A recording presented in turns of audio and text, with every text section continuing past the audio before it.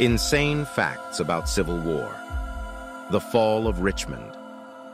On April 3, 1865, occurred one of the most famous and momentous events of Richmond's history.